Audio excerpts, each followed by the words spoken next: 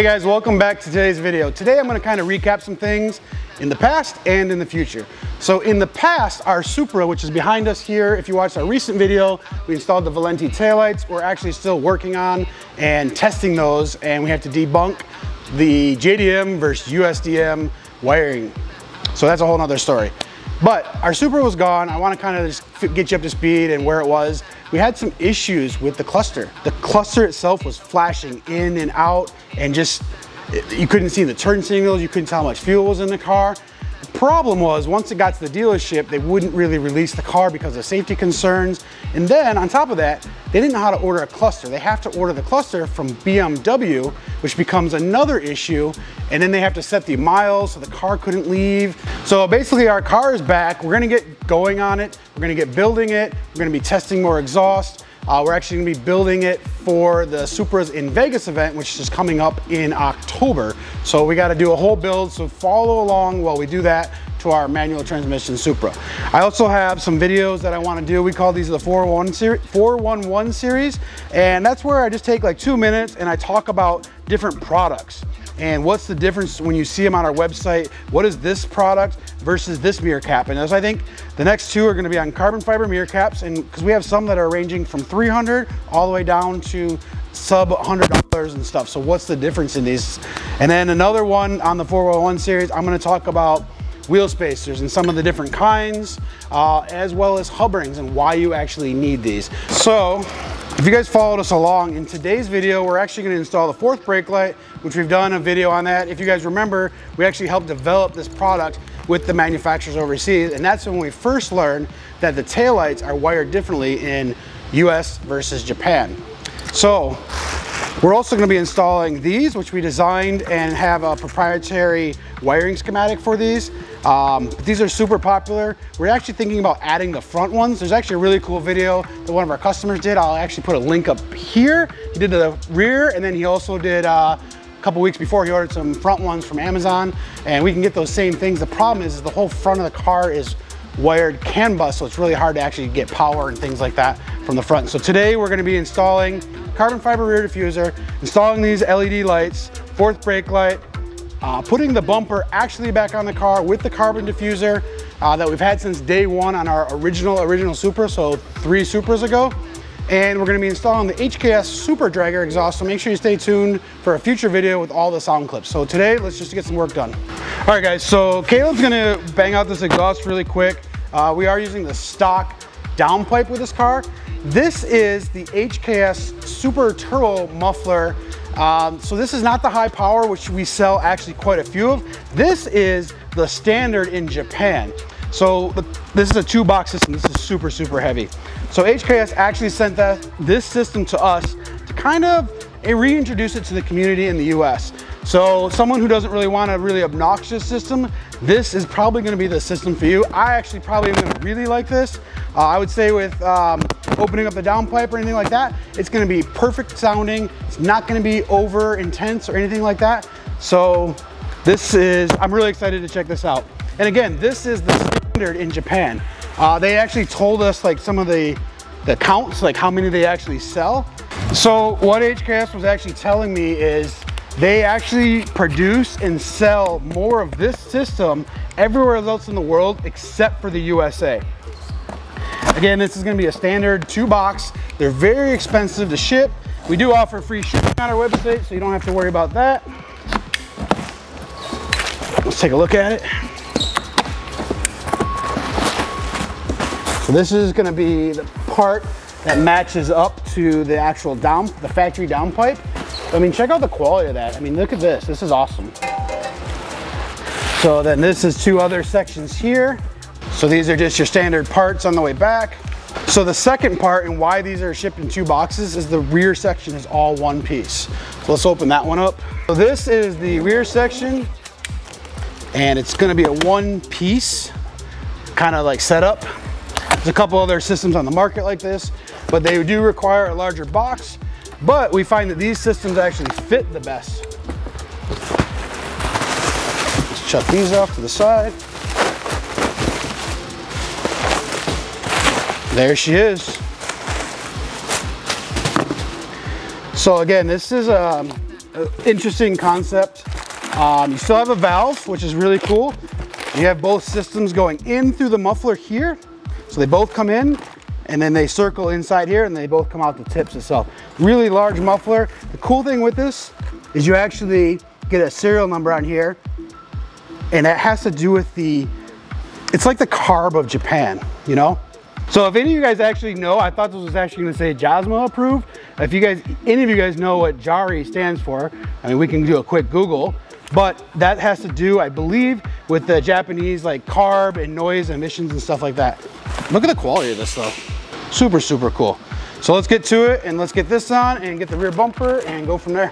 See guys, these aren't no cheap clamps. I mean, this is pretty cool. The system comes with 4 of these and it comes with a special clamp for the front at the downpipe itself. High quality stuff here.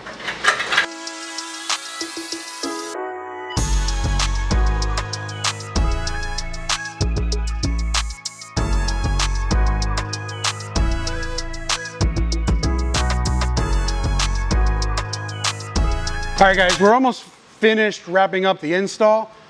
This is really straightforward. It uses the same clamps as the high power. So you got clamps here, and you got the 2 up front, and then you got the standard clamp for the downpipe itself. But I really like these it's a double rolled walled tip versus the high power, which is like a straight tip. Actually has all these vents inside here as well as on the back side. So a quick comment on the valve. It actually has its own spring built in to the valve itself. So everything just kind of transferred over really super easily. So you're just gonna plug this in when we're done. One thing I wanted to kind of talk about, so on the Super Turbo muffler, which is what I told you guys it was earlier, it is right here, that tag, we actually looked it up and Googled it. So Japanese automobile, which was something we don't actually say too much. So Japanese automobile research institute, and it is at 89 decibels. So this is very similar to like an emissions type thing. It's a sound decibel thing for Japan. So far I really like this thing. I don't expect it to be super loud, like I said. It's gonna be nice and tame sounding. But again, I'm telling you what the guys direct from Japan told us when they visited. This is one of the #1 selling SKUs over the high power all across the world, minus USA. So kind of want to just shed some light on this. We'll get you guys some sound clips in just a second. So guys, this is just a little bit of JDM stuff here. Pretty authentic looking piece of paper with the actual part number on there. You get this pretty cool sticker for the Super Turbo muffler. And then inside here, it just kind of goes over the instructions, as you can see, on how to do the installation, how to torque everything. And in here, this one's the important part. This one talks about that tag I'm going to show you in a second. This is the JIRA, so it's the Japanese Automotive Research Institute, or automobile. And it talks about how this is 89 decibels, recommended for streets in Japan, and all that stuff. So you can just take a look at that here and just read that. Okay, so this, like I said to you earlier in the video, this is from our original car. So we had a little bit of dust on it, but this thing's gonna look really sick once it's up there. As you can see, we've already installed our 4th brake light. So now we got to get to installing these pieces. We've already removed the inner piece for the light itself. So now we're just gonna get those taped in there and do all the wiring up in here, and then we're gonna mount the bumper back on and we'll be good for the day. There's a previous video on this, but we're going in. These are the lights that go into the taillight itself. It's much easier with the bumper off. So one of these is a ground, and then the other one's a parking light, and then the other one is the brake and turn signal. So we're gonna tap into these wires here and make some connections. So we're gonna tap into this one right here, which is gonna be the blue with the green. This is gonna be our hazard / turn signal, and it's also our brake wire. We already just know that. And then this one's constant, so this is just the parking light or running light. Other wires over here, a little bit different actually. So let me just get some extra wire here. So I'm just gonna open this up a little bit just by doing that. I'm gonna take this one, I'm gonna do the same thing. Take this, open it a little bit here, do a little bit here. And I'll show you guys how I make my connections real quick here. So what I actually do is I cut it with a razor blade. So that little cut that I did, I just come in here and I cut that little section very minutely. And then I actually open it up. I'm gonna twist these wires together. I don't like using the T-taps personally, even though the kit comes that way. Even the customer's video that I linked earlier, he ended up soldering them because I think he had a loose connection. You just gotta be careful how you solder. So I just peel that back. And I have the wire exposed. Now what I actually do is I actually put a hole through it like this. So I know this is the turn signal. And then right through the middle of it, I kind of just poke a hole through it. just like that. And I'm gonna feed my wires through there and actually wrap them around here.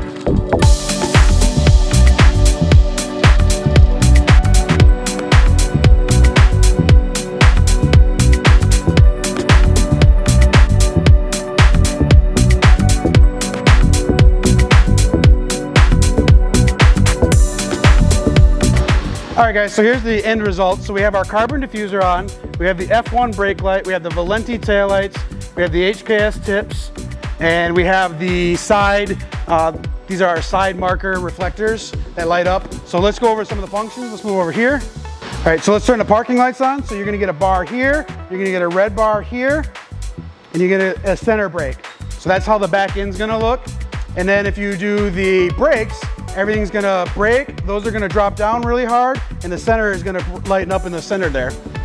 And if we do it, like put the car in reverse without the brake, so now you're backing up, but if you hit the brake, these side markers will actually trump it and turn on. So if you're braking while you're reversing, it'll actually show you that you're braking still, which is pretty super cool. So brake again. And if we wanna do the hazards, this is what it'll look like.